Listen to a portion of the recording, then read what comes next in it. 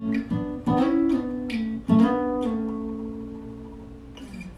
guys, today we're going to talk about double stops. First off, what are they? Double stops are two notes played with at the same time within a key, and it gives you a different voice than a single note lead part. The best way to find your double stops is to know your three major chords within the key that you're in. That's the first chord, the fourth chord, and the fifth chord. For example, in the key of D major, those 1, 4, and 5 are D, G, and A. But also, it helps to really know where those three major chords are within the same strings that you're using.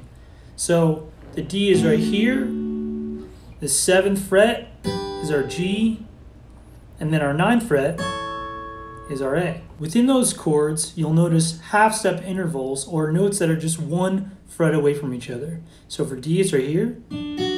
For G, it's right here. And for A, it's right here. Basically, we're playing the 1, 4, and 5 chord, but only with two notes instead of three.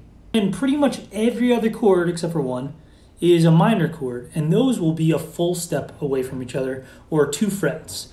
And so if we go from D to E minor, that's right there, to F sharp minor, and then what do you know? We're on G, and then A, and then B minor. So now, instead of playing single note leads, you can mix it up with these double stops.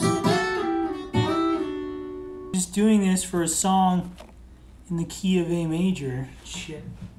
So if I hit play,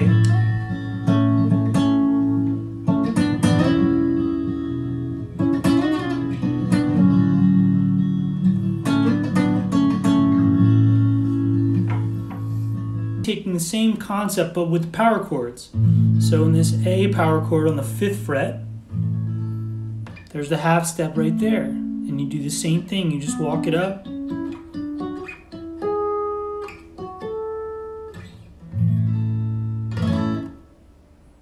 Hope that helped.